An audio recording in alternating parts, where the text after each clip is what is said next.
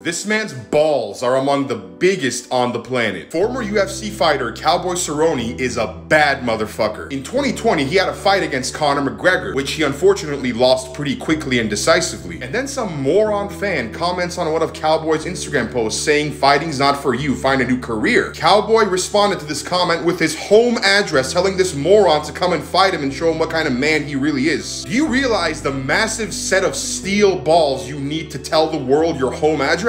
Obviously, that troll never responded to his comment. Cowboy Cerrone literally lives in a place called Bad Motherfucker Ranch. He literally kicked ass for a living for over 25 years. He indeed is one bad motherfucker. I am a huge UFC fan, and Cowboy Cerrone is one of my all-time favorite fighters. This comment fiasco happened over 2 years ago, and still no one dares show up at Cowboy's house unannounced. You don't fuck with the man who's this much of a badass. He could take on 10 of these trolls at the same time and not even break a sweat.